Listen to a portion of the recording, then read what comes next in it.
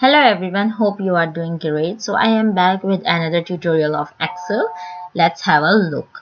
So guys, if interviewer asks the question to an employee how to separate the day, month and year on each column individually, how to do this? So let's solve this in just a minute. Just copy the data and then paste it on different columns like this, and just copy the day column, press Ctrl+1, then going to custom and then write down 4 times D just because of date. You guys see Monday and Tuesday.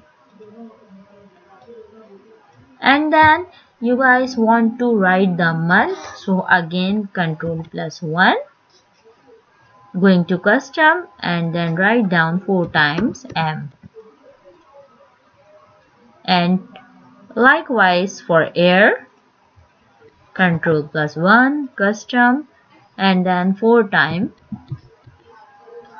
Now the data have been separated successfully. Thank you very much. If you like my tutorial, kindly subscribe my channel and like my video and share with your friends. Thank you very much.